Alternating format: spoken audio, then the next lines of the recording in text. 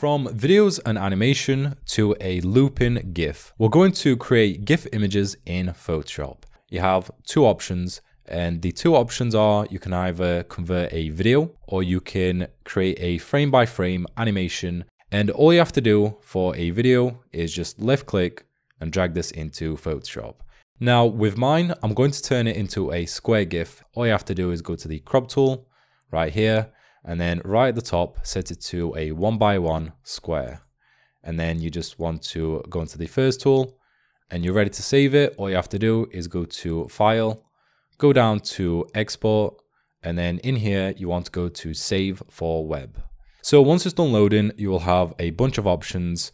And further down, if you wanted to edit the image size, you can always change it in here. You can then go ahead and press Save. You then want to give this a name and then go ahead and press Save. And there we go. Now we've saved it. We can go ahead and have a look at it, drag this into a new tab, and there we go. We have the GIF right here. And of course, the second way to do this is a frame by frame animation. So you want to go to Create New Project, set it to 1080 times 1080, and go ahead and press Create. Once you've got yourself a fresh new project, you want to go up to Window and go down to Timeline. And you want to go into the one that will say Frame Animation and go ahead and press the Create Frame Animation. So first thing is you want to get yourself all your images and drag them into your project. Once you've done that, we're going to then create ourselves the second frame by pressing this button right here. And on the second frame, you want to hide the first one and unhide the second one. So basically the way that this works is whatever is visible at the moment in time is going to be the frame which will be created. And then once you're ready to save this, all you have to do is same as last time, go to File, go down to Export and go to Save for Web. Make sure it's a GIF and once again, press Save. This one, we're going to leave it as it is. Press Save. We can have a look and see the GIF that we've just created. Now, another problem that you might run into is the video frames. When it comes to Photoshop, you are limited to 500 frames. So the first option is to simply reduce the frame rate. So at the moment, we are set at 30 FPS.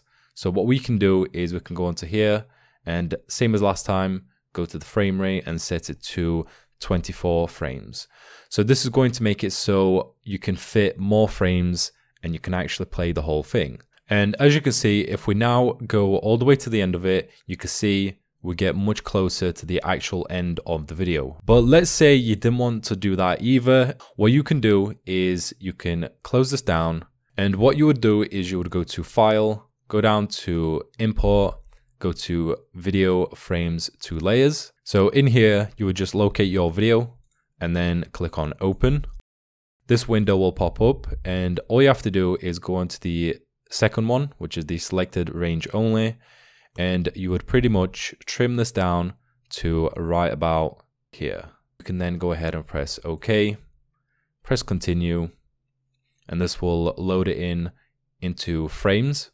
And what we want to do now is we want to go ahead and go back to File, go to Import, go to Video from Layers. So same as last time, open this up, go into the selected range only, and then you would drag the first one.